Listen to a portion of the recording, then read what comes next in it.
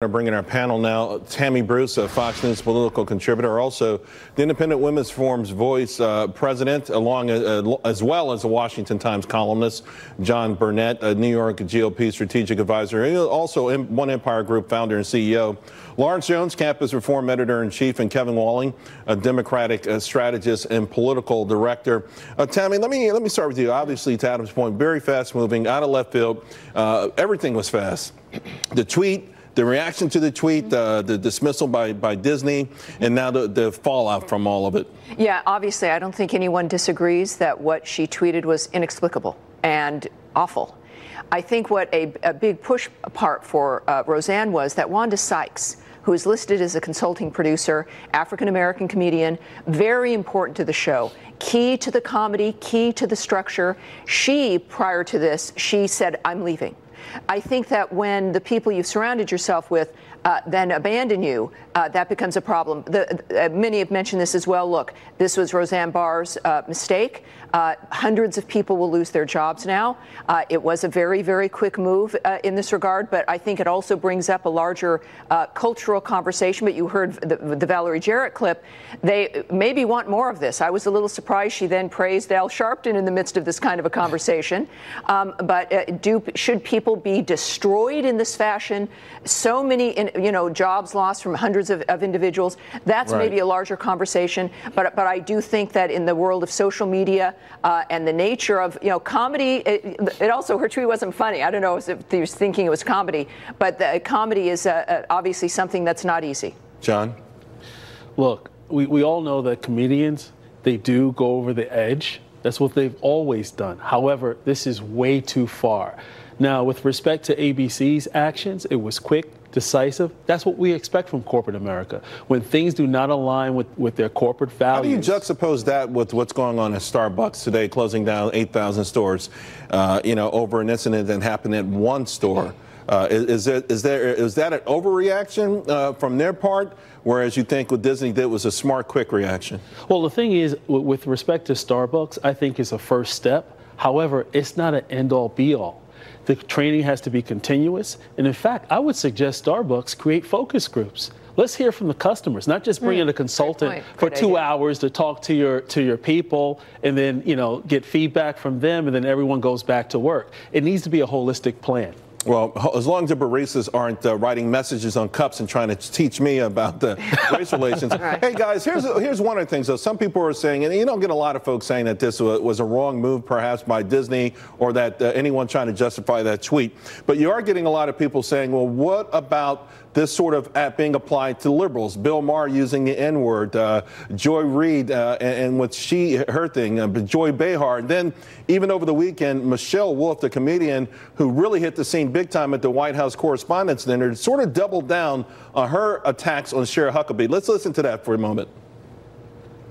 In fact, after Gina was nominated, my best friend Sarah Huckabee Sanders tweeted, "Any Democrat who claims to support women's empowerment and our national security but opposes her nomination is a total hypocrite."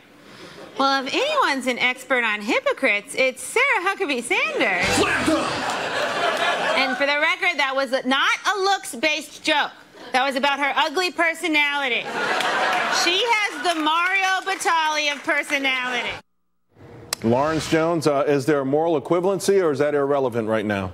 Well, she's not funny as well, but Charles, I've been going back and forth with people on Twitter about this. I'm not saying what the left does is right, but I hate when we on the right say, but what does the left do? It's like when your parents punish you for something and you say, my friend did that as well, so somehow it justifies it. Look, she has the right of freedom of speech, but freedom of speech does not negate you from freedom of consequence. And so she's getting the repercussions of what a private business is doing. They're saying we're going to protect our interests, our brand, and we think that you have damaged our brand by having your show.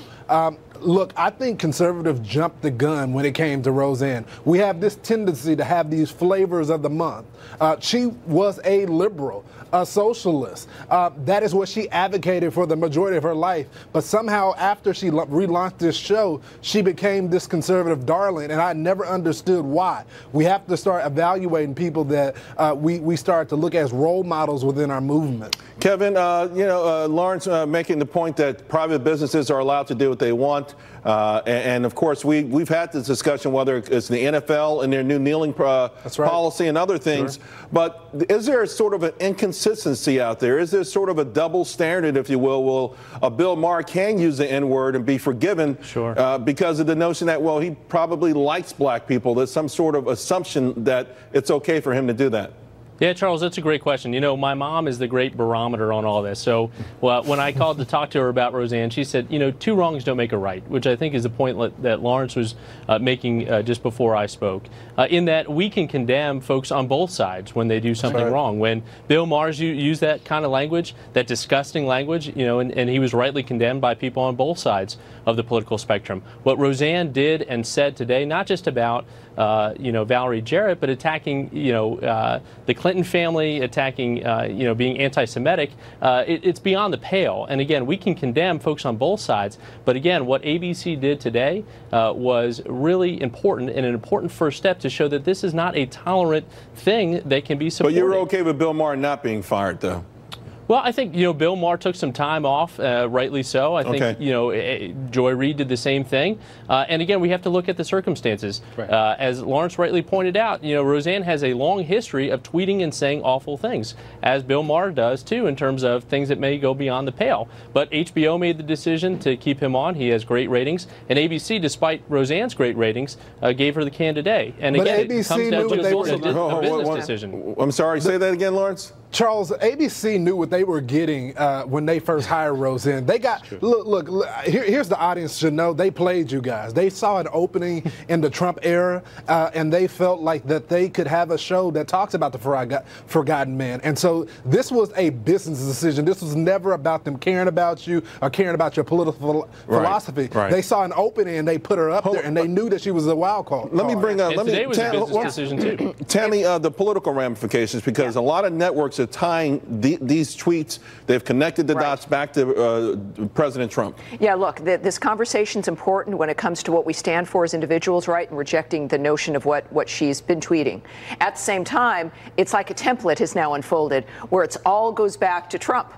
The fact is, of course, Roseanne Barr is Roseanne Barr. And if we really want to have a teachable moment, it's about what the individual and what they stand for and what they're doing, as opposed to the agenda of extending it out into the larger framework. Some people, I don't know Ms. Barr, but saying that she perhaps now does not have liberal protection because she is a Trump supporter, whereas before she did. I think that is irrelevant at this point as we look at how we move forward and what we accept culturally at this stage. Well, Charles, no one is off limits, Charles. Remember when this Me Too movement first started, everybody was after Fox News, and then everybody had to start cleaning their own house. So I would encourage people to not jump to judgment so quickly, because there'll be more people targeted as well. We have to leave it there. Thank you all very much.